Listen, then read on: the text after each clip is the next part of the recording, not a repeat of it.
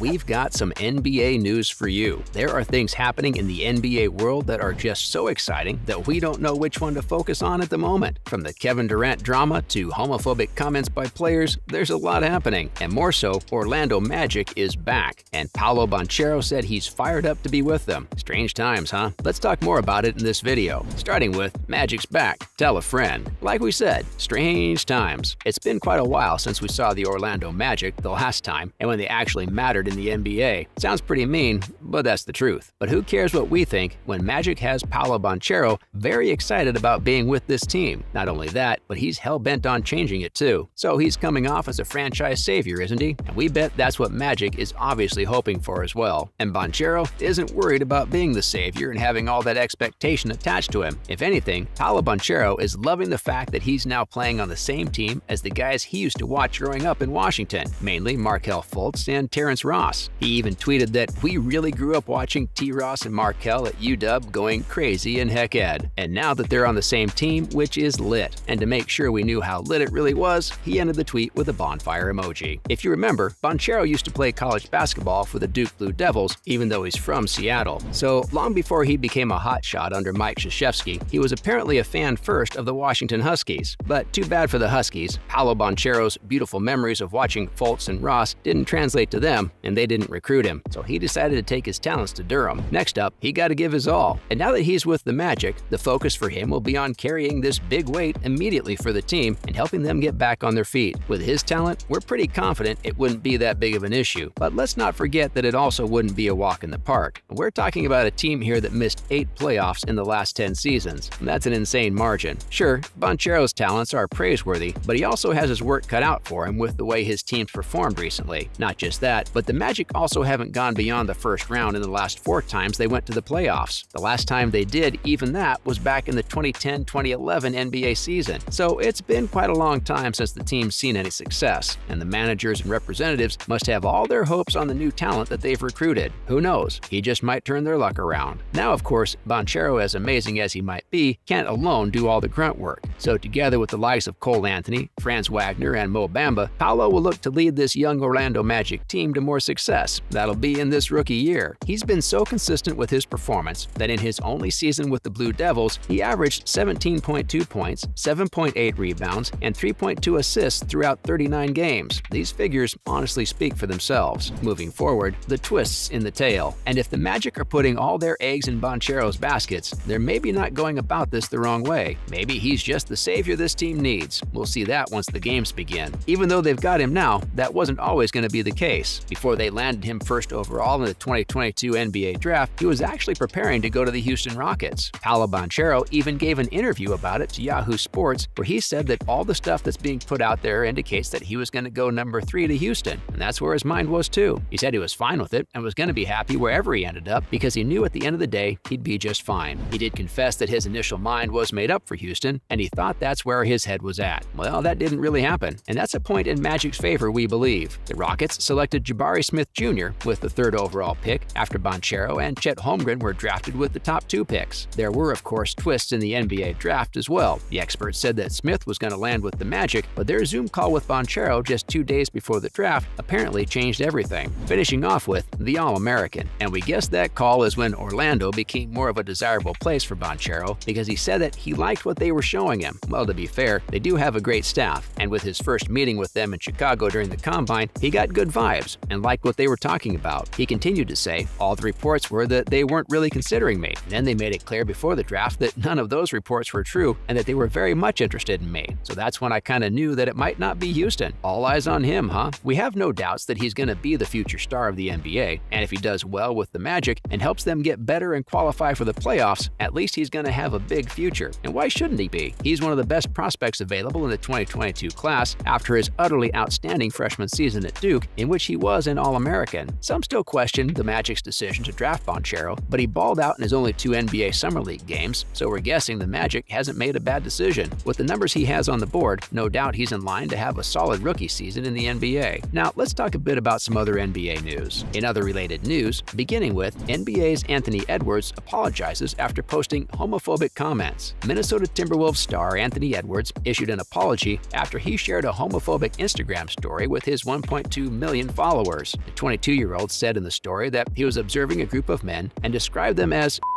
before he used a racial slur. After he was brutally criticized everywhere, he apologized and said that what he said was immature, hurtful, and disrespectful, and that he was incredibly sorry. He also said that it was unacceptable for him to use such language and that he was raised better than that, and there's no doubt that he's going to be fined over the comments by the NBA. And who knows if his apology is real or if he's only done it because he's the #1 draft pick. Let's next talk about Argentina's 4-time NBA champ Ginobili entering the Hall of Fame. 4-time NBA champion Manu Ginobili of Argentina looked back with warmth and fondness on a career that crossed 3 continents and comprised an Olympic gold when he entered the Naismith Memorial Basketball Hall of Fame. A creative and unpredictable guard, Ginobili, whose celebrated Eurostep confused all defenders, was greeted by cheers from fans when he started speaking at Symphony. He was inducted into the 2022 Hall of Fame class with 5-time NBA All-Star Tim Hardaway and many other huge names in sports. It was pretty amazing to see him be loved and recognized for all he's done for the game. The 45-year-old won 4 titles with the San Antonio Spurs. In his speech, he acknowledged that for players like him, individual accomplishments are actually team honors, and he isn't here because he's special, but because he was part of the 2 most important teams. Lastly, Golden State Warriors consider reunion with Kevin Durant. When is Durant not in the news? And with this drafting season, he's been everywhere, and everyone wants him, from the best teams to the most average. The Golden State Warriors make winning championships look very easy. They recently passed the Chicago Bulls for the 3rd most championships in NBA history when they won the 2022 NBA Finals and claimed their 7th championship in team history. And this team would do anything and pay anything to compete well in the championships. This became obvious when it was revealed that they considered a reunion with Durant after first signing him in 2016 and losing him in 2019 to Brooklyn Nets. Things haven't been smooth sailing between the Nets and Durant